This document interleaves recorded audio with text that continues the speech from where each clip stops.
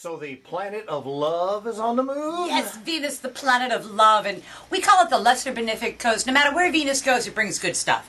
Not as good as Jupiter, but there's never really a bad transit of Venus, so it's going from the sign of Scorpio, where it's been, into the sign of Sagittarius. And so I thought you need to know where you can expect good things to occur in your life, something to look forward to instead of the bad news that I usually deliver. So for Libras, it's in their third house of day-to-day living. So the pace of their day-to-day living picks up. They either get something new that they have to incorporate into their day-to-day living, or they get a chance to take some sort of class or take some sort of business and pleasure trip together where they can learn something useful and have a good time, which is very cool. For Scorpios, it's in their second house of money, and it's like God is turning on the money faucet for them for the next 30 days or so. And this is through their earned income rather than unearned income. For Sagittarians, Venus in their sign comes every 14 months or so, and it means new starts on the love, the wheel of love is what it is. And if you're single, you'll attract someone. If you're married, your marriage goes well. But it really has to do with the Sagittarian feeling very, very good about themselves and getting lots and attracting what it is that they say that they want. For Capricorns, not so much. Time to take a step back. For Capricorns, this is the end of a 14-month cycle of love, and so they're going to find that they give a little more than they get, and it's not quite up front. And Capricorns, what you hide from other people, you hide from yourself. So be careful with that stuff, because nothing stays a secret very long anymore. For Aquarians, it's in their 11th house of hopes, wishes, goals, and objectives, and they get to reach for a long-standing group to have the group help the Aquarian get what it is the Aquarian wants. And it's more of the Aquarian's male friends rather than their female friends will help them reach that brass ring. For Pisces, 10th house of career and public standing. And this is time for a promotion, an attaboy, an increase in responsibilities. The powers that be are observing what the Pisces is doing and liking what it is that they see. So it's professional success for them.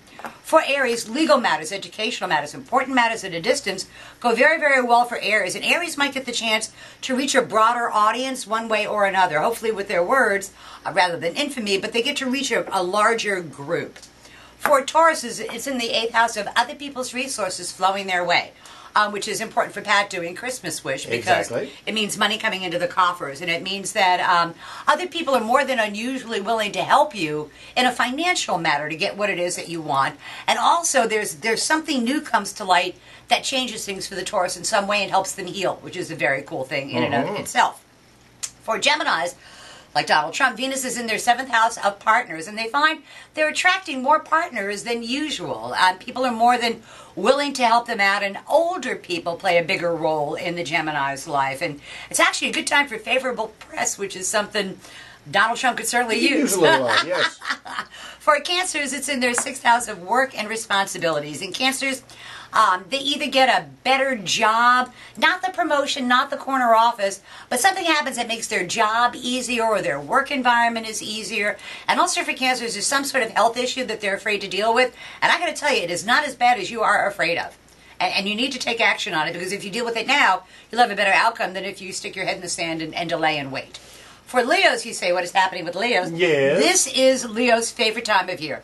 Every 14 months or so, Leo just feels like they are on top of the world, and they're very creative. Amusements, pleasures, love, anything that has to do with the creative and fun thing is really on store for the Leo. And they have not felt that for the last month or so. They have not really felt the love.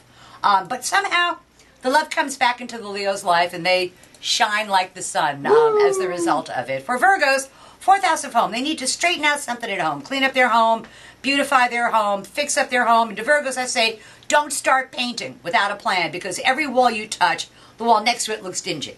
And that's the kind of thing where one thing leads to another. But for the next 4 weeks or so with Venus and Sag, Virgos are going to be working on their home and their foundation. So that's tomorrow's news today for the 12 signs of the zodiac, with Venus, the planet of love, going into the sign of Sagittarius. Sounded pretty good. We'll take it. It's a pretty good time. Yeah. Yay. See you next week. Always a pleasure.